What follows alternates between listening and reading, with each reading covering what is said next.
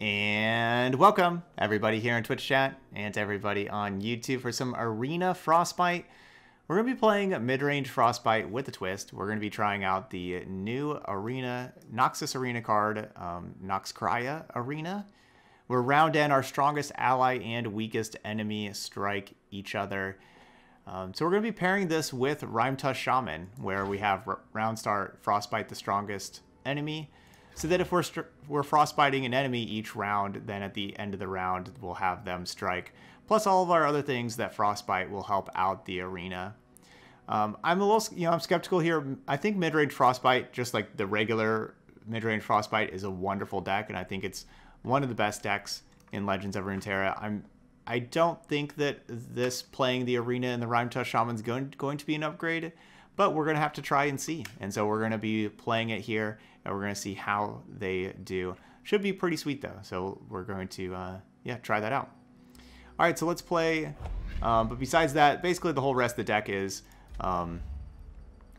just mid-range Frostbite.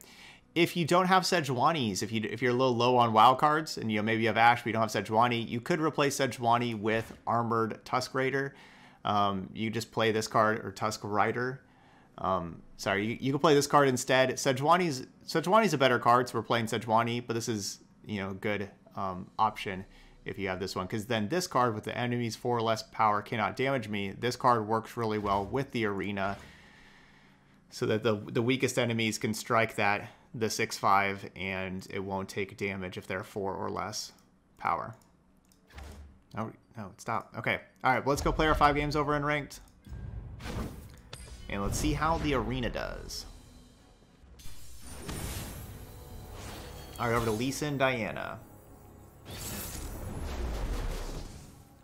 Diana's really good. Lee Sin's really good. Both of them together, very good. I actually, now that I'm thinking about it, it was just instincts to kind of mulligan both Ashe, but thinking about it more, I kind of feel like I should have kept the second Ashe, because the second Ashe the champion spell, okay, see, we're rewarded. Because Ashe's champion spell is still a really good champion spell to have access to. Flash freeze, especially against Lee Sin. So I think that's a good to have the second one.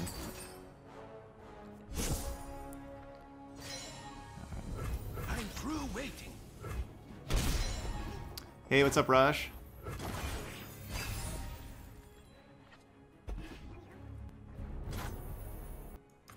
The trap is set. So we're going to have 2 6/6 Yetis, because our next 2 units are going to be Yetis. Question all that you are. They go Pale Cascade? Nope. Darn. I wasted that.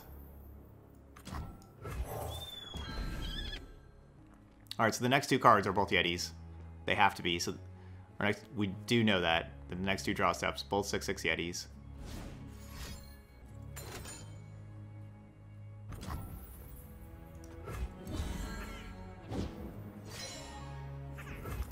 I will unite the Freljord. Today, Ashe, you'll see true leadership. Gems are superb. Bad for the teeth, though. Meet Let's attack. destiny.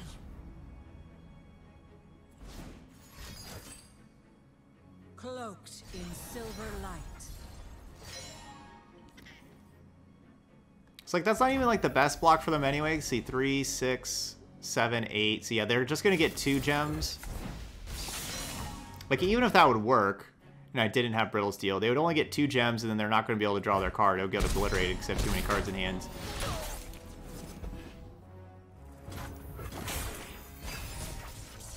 Lee Sin?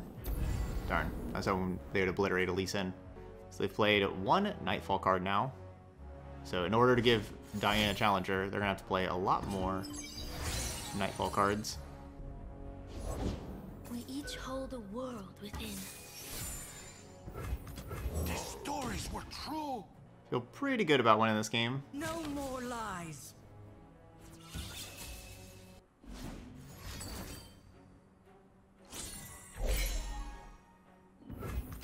Winter is the Freljord's true ruler.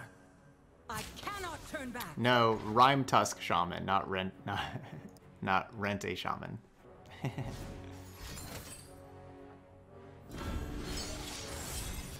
Face your heretic. That's why I'm glad they didn't heal their own Diana. Yep. That game was over. We were 1-0. The war is over. Now we rebuild.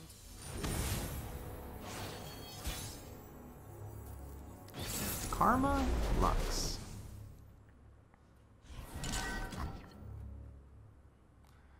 Okay, we have the arena, but usually Karma Lux plays some larger things. I don't know. We're going to mulligan the arena. I like Hearthguard. I mean, I just like Hearthguard as a card. We're going to keep that because it should be a longer game. And so playing Hearthguard on turn 5 should have more opportunity to give the +1/+1s. This being a little bit longer game. But also this being a longer game, I figured that we probably have more time to find another arena if we so choose.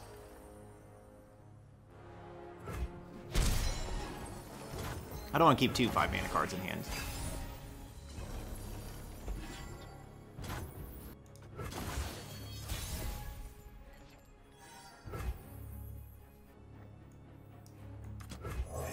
So I'm expecting Remembrance, but maybe they don't have Remembrance.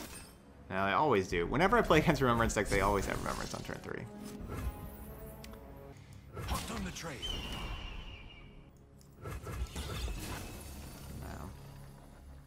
The reason to attack would be to be able to have Brittle Steel available. Obviously, I could have attacked with Omen Hawk first before Remembrance, but I only missed out on 1 point of damage by giving myself the opportunity to be able to attack with Trapper in case they didn't have Remembrance. And so I didn't have, like, that's not a very high opportunity cost with it just being 1 damage. So I think that that was perfectly fine. Alright, let's mess some folks up. Problem is I can't really play Ashe now, can I? So if I play Ashe, I have Troll Chant. They challenge here. Faster than my arrow? I think not. Time to get rowdy. I do like having their things die before potential Radiant Guardian. I do like that.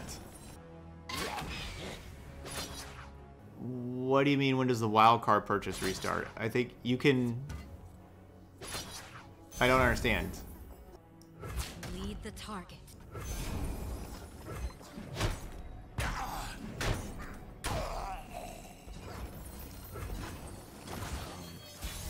So I don't know what the limit is on wild cards that you can buy. I don't know. Show me a target.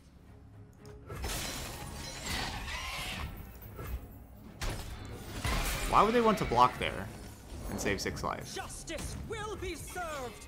They really want that Radiant Guardian to be a 4/5 tough, huh? But that's not even a good trade. Just wait and challenge the next turn. Make me use another spell. So if you go to like your collection, go to cards, you know, you can click on like unowned, you can find whatever card that you wanted to use a wild card on, click on it, and there's an option for like wild card or shards or coins. And so if you want, you can use coins to craft it.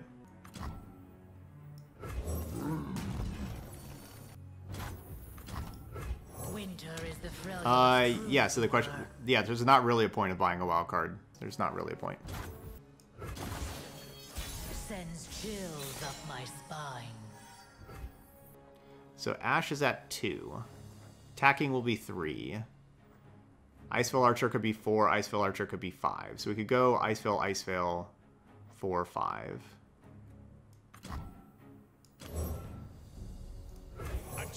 Play Sejuani is better than Iceveil Archer, but Sejuani only makes it 4. We can't play Sejuani and then go to 5, unless I guess we Brittle Steel. We'd have to like Brittle Steel our own Ashe, unless they play something smaller. Oh, you're welcome, Dolphin Gaming. Yeah, anytime you have questions, feel free to ask.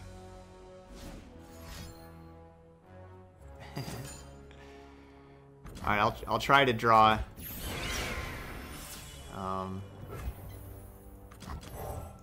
I'll try to draw the arena. The problem is I think we're going to be killing our opponent before we could possibly draw the arena. At least that's my plan. Got stunned. So we have 10, 15, 18. Okay, yeah, they're still dead. Avarosa, guide me. Yeah, like that's what's the thoughts on the $10,000 tournament? That's awesome. So yeah, it looks like it's gonna be 10,000 for first place. I definitely think that there's going to be more prizes than just that. Yeah, like there's, it's not going to be just only first place gets something. So yeah, that's awesome. That hopefully that'll help build a more competitive scene, and they'll have that like every 2 months. One of those tournaments.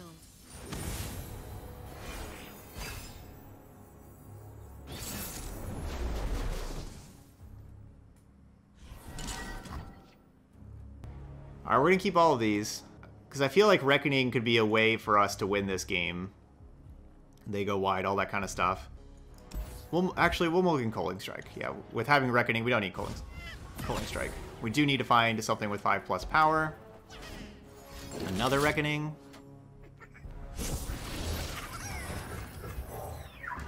That's unfortunate.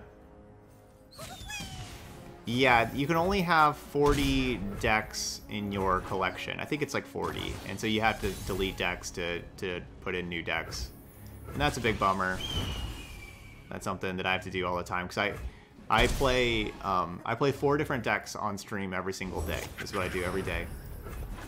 Here at this time. Except for Wednesdays I have a night stream. But of course, with that, it does mean that I run out of room very fast. So every day I have to delete like 4 decks and put in 4 more. It's annoying. Time for the main event. Alright, where are we going to use this Iceveil Archer? A true Freljordian welcome. I don't know. I'll go Draven. Yeah, we'll go Draven. Let's do this.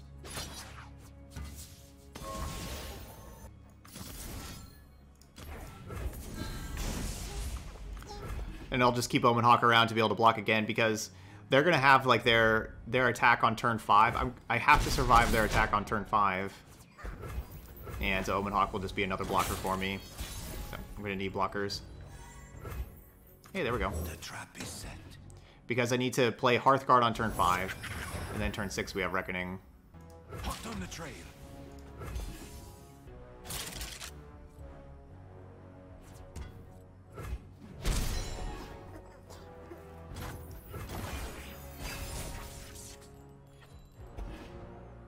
So right now it's just 6 elusive. Hoping it stays that way. Hoping no vision. Please just stay this way. Just 6. Okay. Just 6. Many tribes under one banner.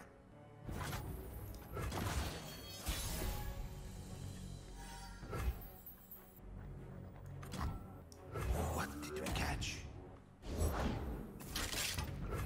Flame Chompers.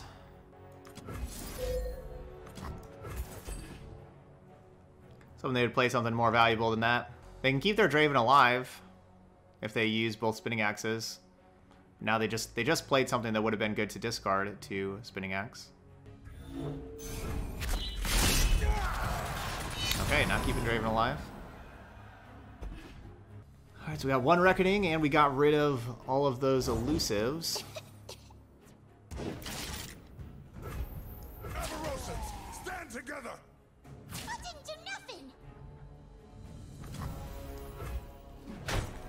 Hope I get to Reckoning again next turn. I have the best job. Which is pretty likely. This doesn't seem like where you'd go right to open attacks. They'd probably play some other stuff first. Probably. The sun rock got me good.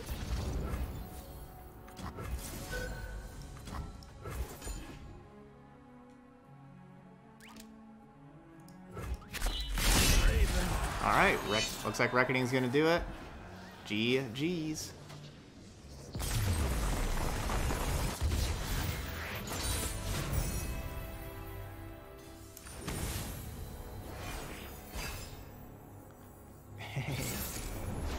Yeah, maybe today's actually rank up Sunday. Yeah, that's what it definitely feels like, doesn't it? Alright, Twisted Swain. So none of these cards are really that great for just like the opener. I actually think I'm going to just mulligan everything. Send them all back. Ugh. I want Omen Hawk and that kind of stuff first. Like Icefield Archer being a 3-1, it's just too... it's too weak.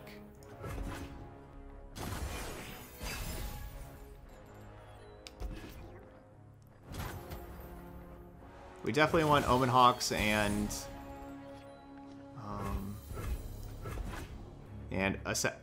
Hearth guards before these assessors, not after. Many tribes under one banner. That was kind of them to wait. Get bloody, get paid.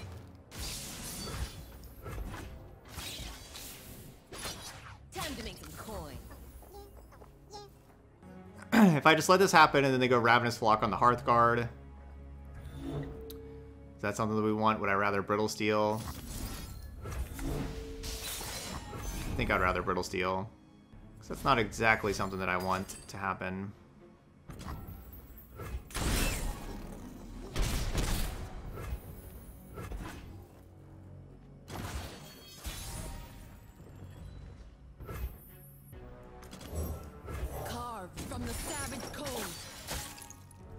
Yeah, Arena could... the thing with Arena and the Undying is that you need to have your Undying be the... Hold it, partner.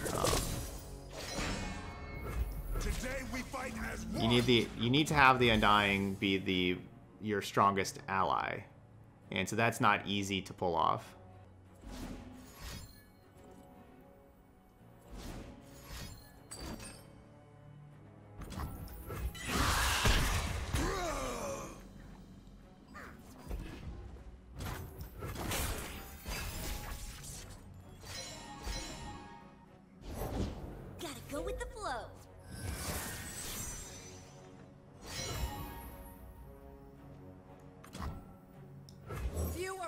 To call themselves Trifarian. Just playing that and drawing a card. This Arena doesn't really seem like anything that we need.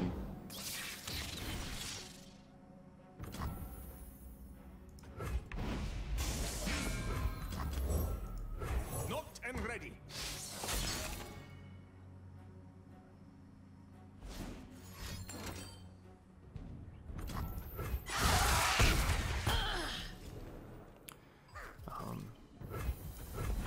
A card we would normally have instead of this would be Troll Chant. I only have 2 copies of Troll Chant. I would want another. So basically the 2 arenas are like 1 Troll Chant, 1 Coaling Strike. Troll Chant would have been helpful.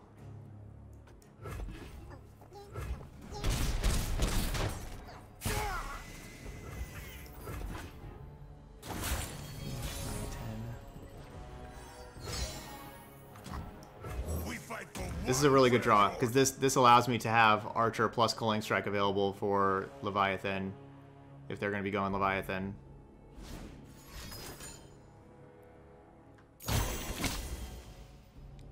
It does not look like they're going Leviathan. I will go Culling Strike on that instead. Come out.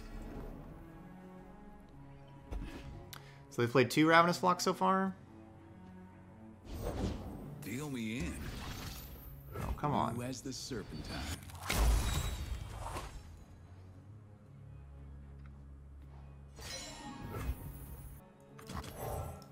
A chill in the air. Yeah, Twisted Fate is really good. I'll show you how it's done. That card's really good. Make it worth my while. We live here.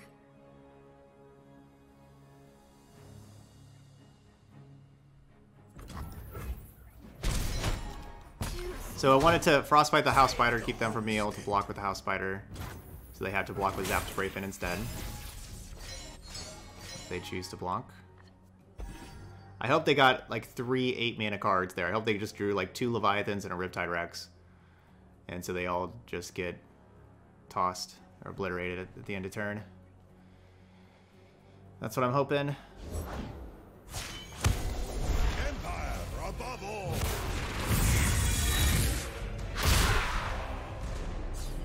Master your duty.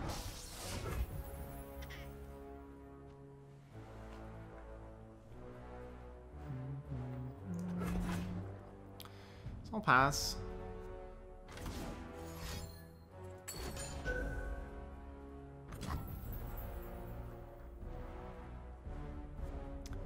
Twisted Fate's at 5. I kind of need this to kill, like, both of these. This Culling Strike. I guess I can rely on Arena next turn killing Twisted Fate. They may level up Twisted Fate by then.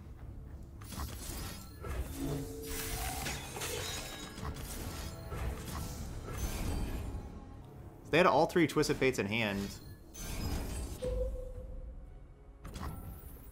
Merely pawns in a greater game.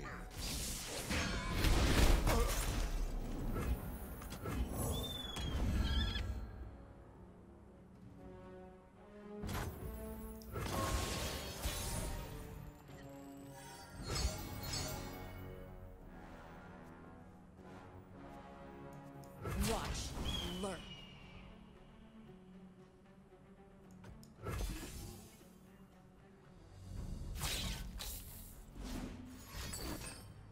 No. Well, at least they obliterated those 2 cards, those 2 8-drops. 1 Rex, 1 Leviathan down, but still. Now this game's heating up.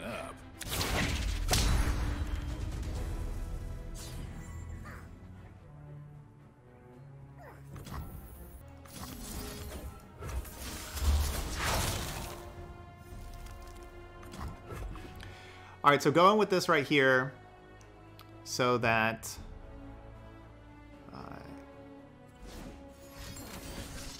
you know, so basically I don't want to go Harsh Winds afterwards. No, obliterate more 8-mana cards. I don't want to go Harsh Winds afterwards and like Harsh Winds something else also, and they count that other thing as like the weakest enemy. I need Twisted Fate to be the weakest enemy.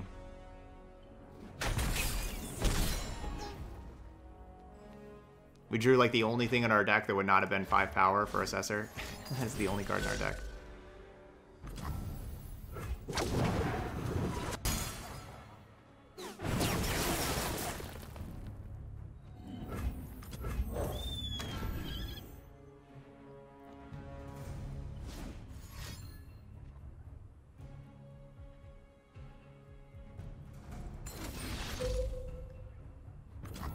Hold it, partner.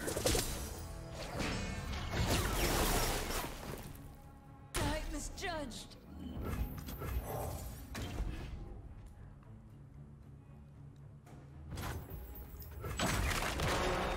Okay, so good news is Twisted Fate's gone. Bad news, they have 6 cards, and I have 1. No, that's not a 5 power unit either. Come on. Our next unit's going to get +4/+4, so it's still going to have the extra Omen Hawk bonus. We have 2 Omen Hawk bonuses for the next unit. Deploying!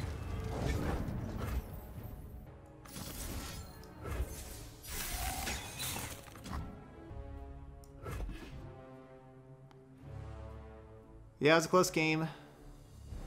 I think if Arena was Troll Chant, I think we would have had a better chance because we would have had been able to put more pressure on, been able to keep all those other things alive. But them having those 3 Twisted Fates was a killer. Right, because they had the Twisted Fate in play, then they played Twisted Fate's pick a card, and so then we killed their Twisted Fate after they played the pick a card, and then they just dropped another Twisted Fate, and it got the bonus from the pick a card. You know, like, that was a killer. Artillery barrage! Dang.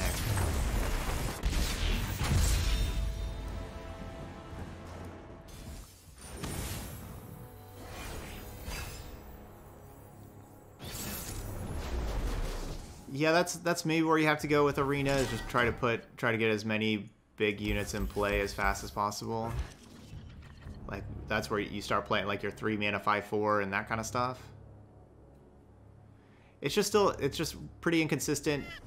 It costs a lot of mana. The opponent can play around it fairly easily. There's lots of downsides to the card. Explosives primed. Everything's in place. We'll try that next week.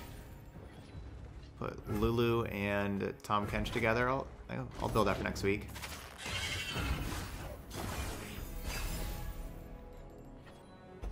They'll never see it coming.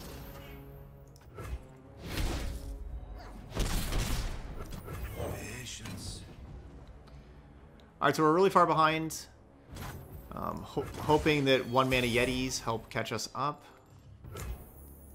Would have preferred to draw 1-mana Yeti right there.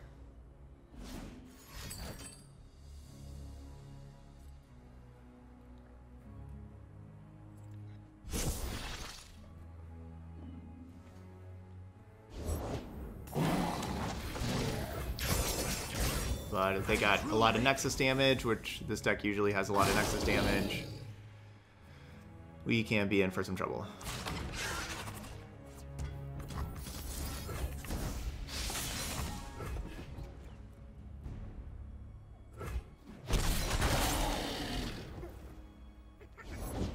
No one's the wiser.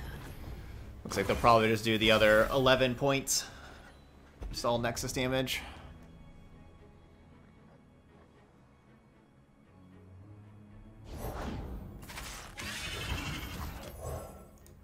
Locked and ready.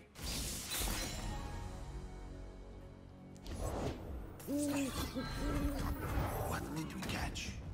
We're disincentivizing them to want to attack with that thing. Everything's in place. Alright, so we're gonna Frostbite that. Block here, block here, here, and here. I'll go down to 4.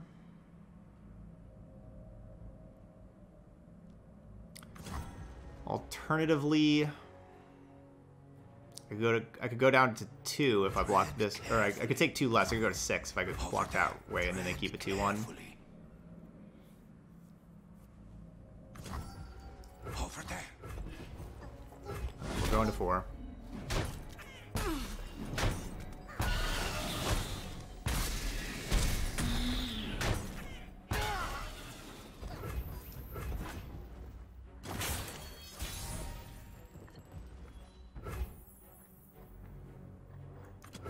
Can't be.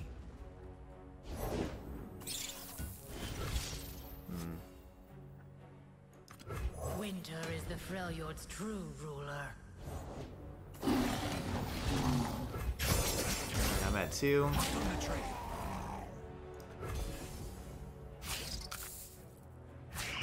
Yeah, this shaman can, like, they'll just trade shaman with the 3/2. Oh no, they're not trading the 3/2.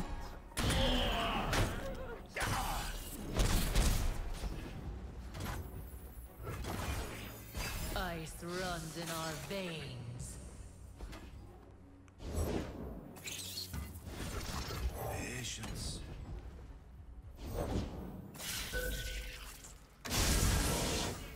Okay. That's not Nexus damage. We're not dead.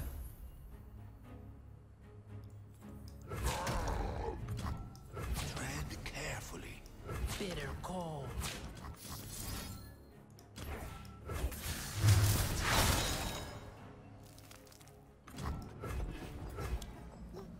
Not dead yet.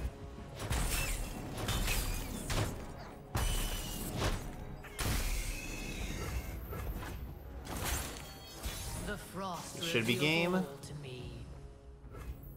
Shatter them. Hopefully. Yeah! No Noxian Fervor. Alright, 4-1.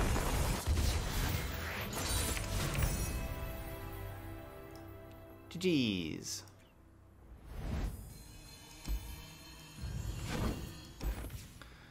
Alright, so there we go. Arena Frostbite. Yeah, unfortunately, I think that our deck is probably just better without the Arena and, just regular mid-range Frostbite. Probably going to be a little bit stronger Basically, what as far as my normal mid-range Frostbite deck looks like this. It's only 4 cards, or I guess it's a few cards different. So let's see, that same top end. So I have 3 Babbling Bjerg, another Culling Strike, another Troll Chant, and an Avarosan Sentry. So 6 cards different from what this version was. So the other version, the Arena version, we went with the Flash Freeze. So like 2 Flash Freeze, 2 Arena, and 2 Rime Tusk Shaman. Different from the normal version over those. Still good card. Still a good deck. Still a lot of good cards. As you saw, we still went 4-1.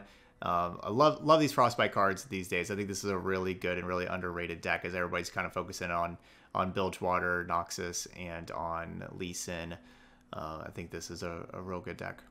All right, those of y'all watching later on YouTube, hit that like button over there. And of course, feel free to leave those comments. Anything about the deck, any of the other decks we've been playing. What have you been playing? What have you been having fun with? What do you want to see on the stream? What kind of decks do you want me to build? All that kind of stuff. I love seeing those comments. All right, thank you so much for watching, though. And I will see you for the next video.